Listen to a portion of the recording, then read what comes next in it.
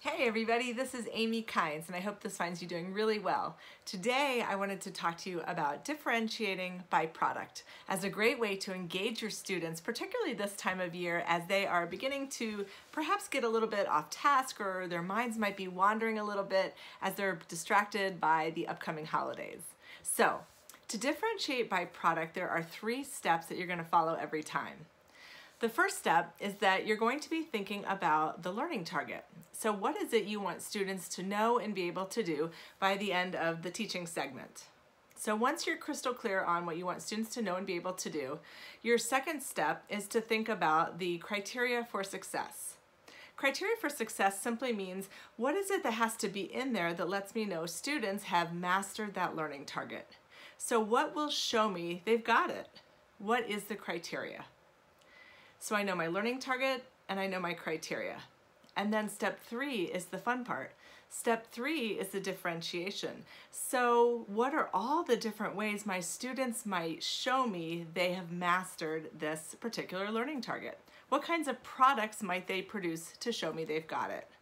Again, it's based on the learning target and it's based on the criteria. So they might write an essay, they might create a story, they might do an interview, they might create a rap, they might actually build something, they might make a 3D rendering, they might make a podcast, they might draw, they might create, they might dance, they might physically build something.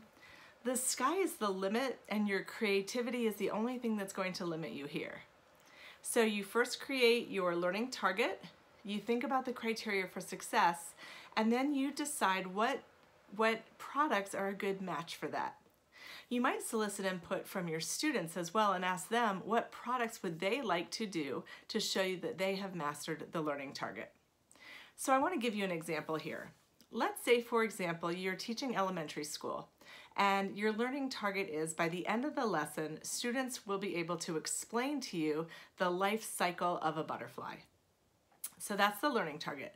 Now your criteria is that they are able to explain what happens at the egg stage, the caterpillar stage, the chrysalis stage, and the butterfly stage. So that's my criteria, and if students can explain at each of those 4 stages, then I know they have mastered my learning target. Now the different products that they produce can be wide-ranging. So here are some examples. They might write a paragraph, they might create a poster or a whole wall mural with explanations for each of the different stages. They might do a choreographed dance showing the life cycle of the butterfly and explaining what happens at each stage.